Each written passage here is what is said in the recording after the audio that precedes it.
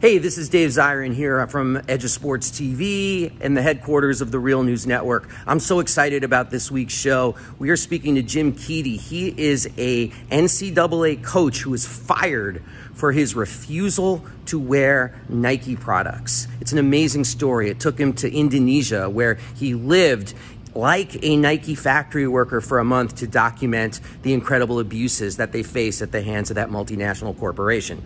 Also talking to Jen McLaren, a professor from the University of Texas who writes about women in the world of ultimate fighting. Fascinating stuff.